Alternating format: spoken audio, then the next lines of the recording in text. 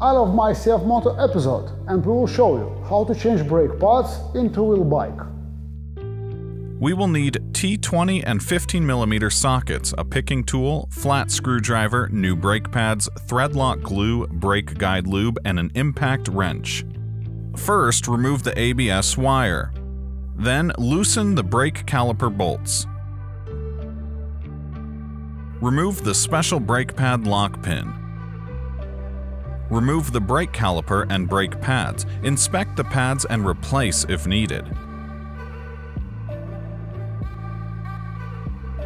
Lube the brake caliper guides and check their movement. Install the new brake pads.